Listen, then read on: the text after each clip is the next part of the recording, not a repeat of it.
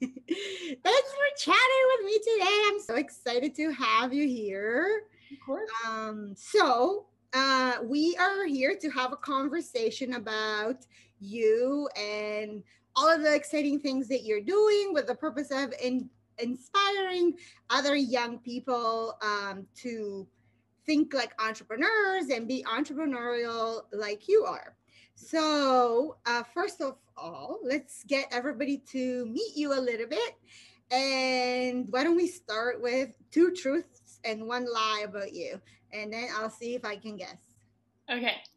So, I can sing every song from the musical Hamilton, word for word. No way. I'm a dog person, and I can say, hello, my name is Ellen in Spanish. I know you can say hello, my name is Helen, because I taught you that.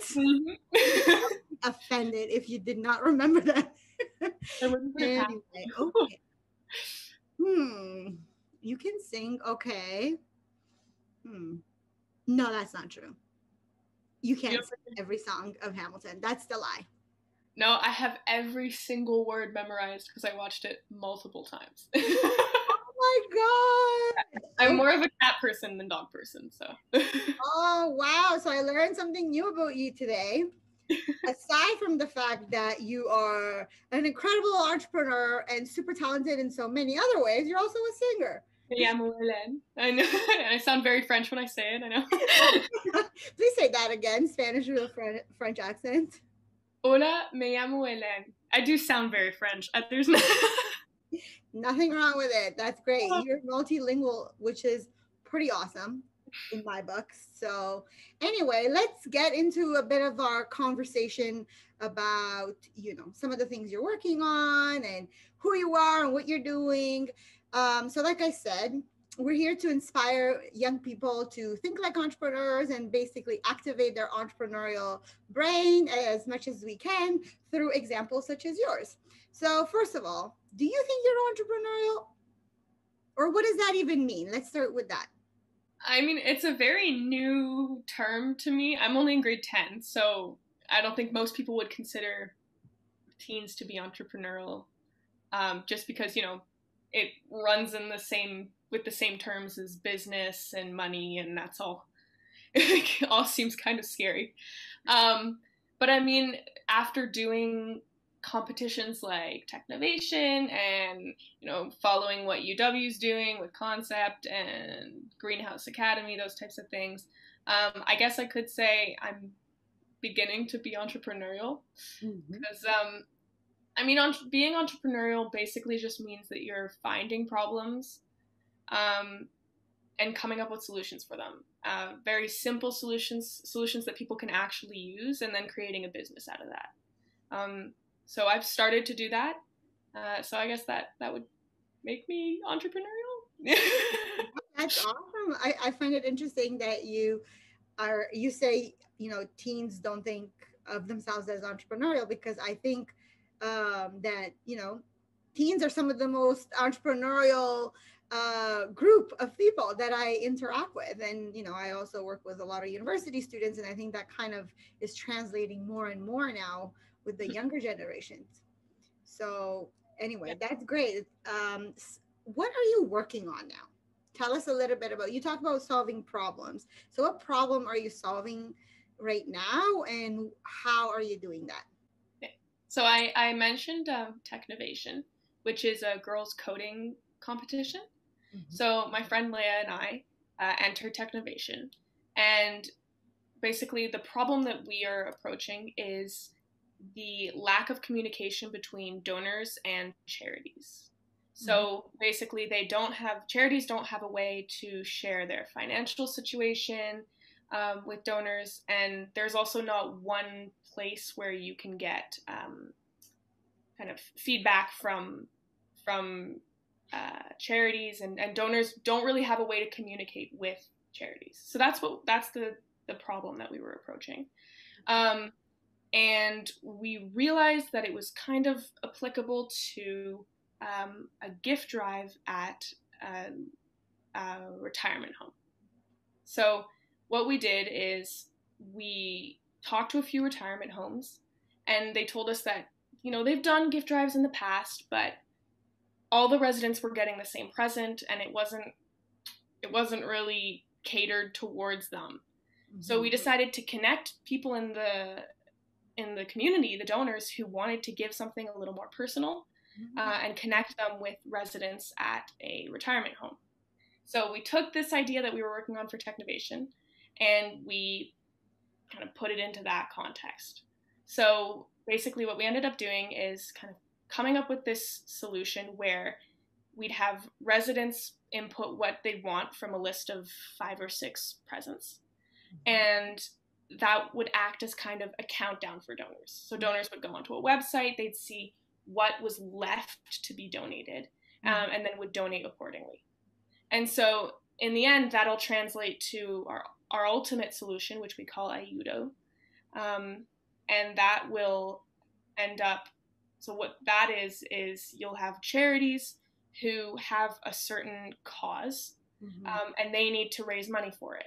So they're going to give where exactly that money is going to go and how much they need, so that it's giving a goal to donors, and that will make donors more inclined to donate. And then they'll be able to give them text and image updates, and basically have their own social media on that app. Oh, it was a big journey, but we ended up providing, I think, 50 presents to 2 nursing homes. And we had lots of people in the community reach out, and it was a great experience. And so, we moved on from that. We learned a lot from that. We started making the app. We started making a business plan. We made a pitch video, and we submitted that to Technovation. And then just yesterday, we found out that we're moving on to semifinals. Wow, that's amazing. I didn't even know this. I'm super excited to see what happens at the semifinal, and I love Technovation too. So I think it's a great opportunity for young girls such as yourselves to practice these kinds of tech skills, entrepreneurial skills. So I did want to talk a little bit about that because, discovering a problem is one side of things, right? But the other side of it is learning to do all of the other things that are related to taking this sort of idea that you have. So you now have the problem and now you want to create a solution, but in order to create a solution, you had to teach yourselves many things. Yeah. So why don't you run me a little bit through that learning process, and what kept you motivated to keep learning, and first of all, what are some of the things that you learned and how you went about learning those things, and what kept you motivated to keep going? Mm-hmm. So one of the first things I want to note is that we had a mentor. So her name is Cassie, and she has her own business in Waterloo. So she was incredibly helpful in giving us kind of a roadmap of where to go, and then helping us along that, answering questions and stuff like that. So the first thing I'd recommend is finding someone who can kind of give you some goals and keep you on track. Okay. And that can be your parents, or that can be someone at school. It can be anyone. We found her through the Technovation website. But I think that's super important. And then, then you move on to finding a problem. And that actually takes more time than you'd expect. Because even once you've got an idea, you need to analyze that problem from start to finish. And you need to really know what it is that's wrong in order for you to get a solution. So we spent, and that's why we did the pilot, right? To see where the actual problems lied. Okay. So I think that was kind of our next step, to see what was in the market and to talk to a bunch of different charities to see how they work and where the problems are. So we talked to the Red Cross, we talked to Women's Crisis Services, the Young Women, the YWCA, I think. And then we talked to the nursing homes after we did the pilot. And so you need to talk to people in that sector in order to know what's going on there. So a lot of time was spent just discovering what the problems were. And then after that comes kind of designing your solution. So Leah and I spent a lot of time drawing out the app, sketching things, thinking about what features need to be included, thinking about what features are the most important that we should put the most priority on. And then once we did that, we put it online. We did a prototype. We got people in our community to use it. We got our parents and friends to use it, just to see, whether it worked and whether it felt right. Mm-hmm. And then while all that's happening, we're trying to discover the business side of things to see if there are competitors, if this has been done before, and if so, what's wrong with their solution and how can we make it better. So it's a big process because it includes a bunch of different things, and then you have to go code the app. Right. So I was going to say, you actually, both of you taught yourselves coding too, right? How to code this app. Yeah. How did you do that? Google is really helpful. Google is always really helpful. We started off with a quick introductory course to the language that we were using on Khan Academy, I think. Mm-hmm. And then we had a mentor, so we had someone that we knew who codes for mobile development. So we would meet with him about every 1 or 2 weeks to check in, and he would give us advice on what to work on. And then the great thing about coding is you don't have to have everything in your head. So there's a bunch of resources online that can take you right to the end of making an app. Mm-hmm. So definitely depended on the internet. Both of us had programming experience. I'd taken a class at school, and then I learned a bit of Python online and a little bit of Java online. So I wouldn't be afraid to try a quick 2-hour course just to see what it's like, and then that can get you started on a good path. That's amazing. So are you using Python to build the app, or? No, so we wanted to try something new this year, just to get a new experience. So we tried Swift on Xcode, which is an iOS mobile development platform. So. Wow, amazing. I know nothing about that, but I'm super glad that you tried this, and it sounds like you are getting pretty far along, right? Since you've made it to the semifinals. So that's exciting. Yeah. That's great. The other question that I had, this is obviously a lot of work and a long process, right? So you started working on this, if I remember, was it like 3 years ago, maybe?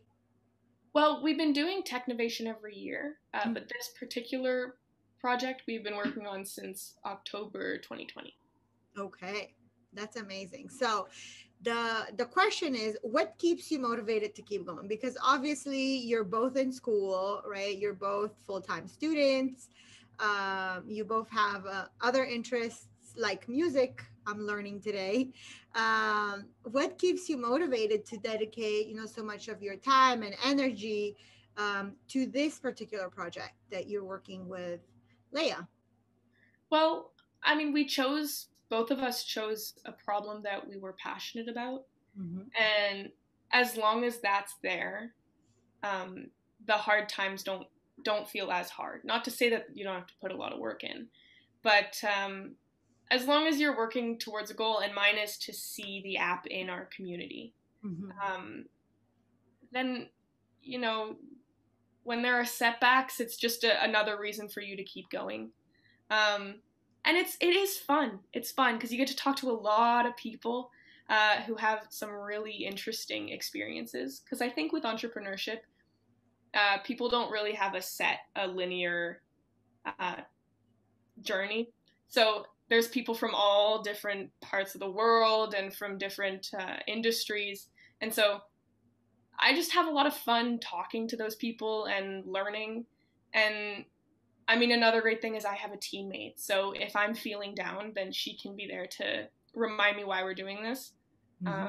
And that's happened a few times, you know, because it's a long process. Absolutely a great point. Doing it with a teammate is great to have that support and the balance that you need when you maybe are not at your 100% or vice versa. Yeah. That's awesome. Well, I'm so happy to hear all of this. And before we move on to some other questions that I have for you, is there, if there are any teens out there right now sort of pondering an idea or feeling like there's a problem that they feel strongly about.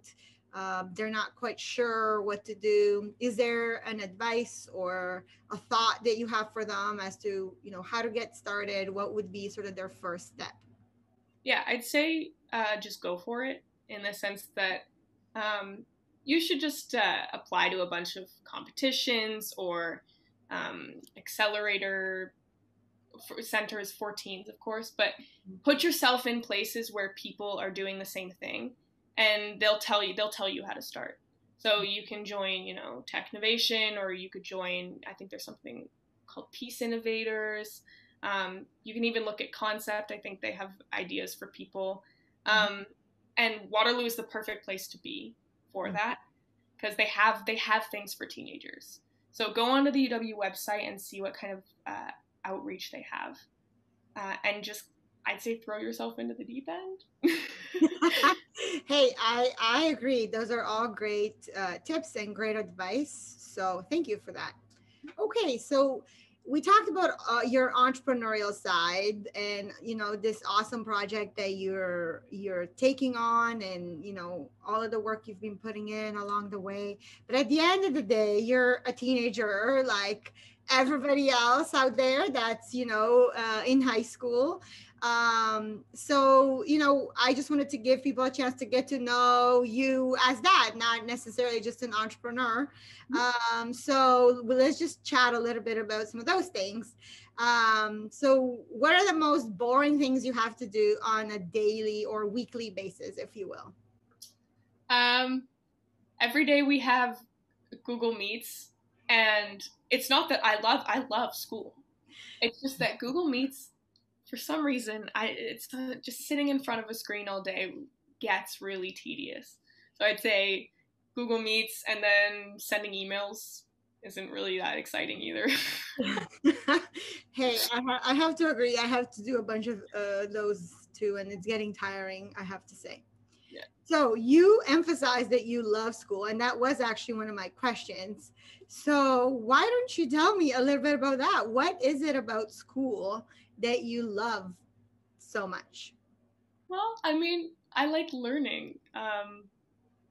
And that's the thing that keeps me going. I have a lot of fun, talking with my mom and my dad about things that I learned at school, and then them coming in with new pieces of information and having a bunch of conversations at the dinner table that sometimes get very heated. I don't know, it gives me a way to learn and have interesting conversations. I think life would be pretty boring without that routine too of constantly learning new things. And then I get to learn with friends around. So Yeah, basically everyone is there. So it's a pretty fun that's environment. great. Yeah, I think that's a great answer. So thanks for that. But you got to be honest. Other than the Google Meets, what is the thing about school that you don't like? Because there's got to be stuff that you don't like. I hate when it's super repetitive. Boring assignments where you don't really have to think. Like when you have to do 50 conjugations in French class, I think that really gets to me. But then, then I go to math class and we're fine. Awesome. All right. So we talked about boring things that you're doing in a day or in a week. What about the most exciting things that when you look at your day or at the week ahead, what are you most excited about usually? When I have plans to see my friends, especially now. I love going out on walks or walking uptown and stuff like that. It always just makes me happy to see them, especially now because I don't see them as often. Mm-hmm. So I really cherish the time with them. That's great. Me too. I miss my friends. This pandemic has made it really hard to see them, right? So I agree with you. Yeah. Hopefully it'll be over soon. Okay. So we are all unique in our own way. What would you say makes you you? So what makes Ellen Ellen? I think I'm a weird mixture of tech and music. Mm-hmm. So those two things don't normally collide. But I have so much fun singing. I mean, I do it all the time. And it's even kind of interwoven into how I work and how I memorize things. And so music is a huge part of my life, even if I am going down that tech route. So Mm-hmm. I think that as long as I hold on to that, um, I'm still out. I love the uh, art component in there because I do think that the well-rounded aspect is really important in a person. So I'm super happy to see that you're doing a lot of that as well, and you also speak a bunch of languages. I speak French. The reason I said Me llamo Hélène is it's because it's the only one I remember. I have to look at some of our old photos, and I think I have some videos of you. You know more than that. I yeah. Okay, well, we talked a little bit about learning. So school is obviously one way that you can learn and find out new things, but how else do you stay informed? So how else do you learn about things, right? You mentioned briefly, you know, Google and taking some workshops online. uh, is there any like particular source that you go to for information, or anything that you want to maybe recommend or share? When it comes to online, Khan Academy is my savior. I think it's great for anything STEMmy for sure. Mhm. Um, and then I think UW has for math. I go to UW, the CEMC. They have some lessons for math, so I go there for that. And then the great thing is I have parents who are pretty well educated, so I also get to talk to them, and I get a lot of my news from them. And I mean, I have the CBC News and BBC. I downloaded my app, so every morning I wake up and read that. And I think it's not like I read it for an hour. I just skim through the titles and see what's going on. But it's good to know what's going on in the world. Yeah, that's funny. My Daniel, my son, who you know, he has his Alexa set up, and every morning when Alexa wakes him up, Alexa shares the news. Yeah, that's the right way. I never thought about that, and I was like, who's that talking in your room?" And it's like, "Oh, it's just Alexa telling me what's going on." That's actually pretty cool. I learned from my teenage children and friends like you all the time. Yeah, who's that old woman speaking in Daniel's room? Exactly. Yeah, As a you're mother. gonna wonder. Anyway, all right. So, what's the coolest thing about being a teenager in high school? I would say there's more freedom.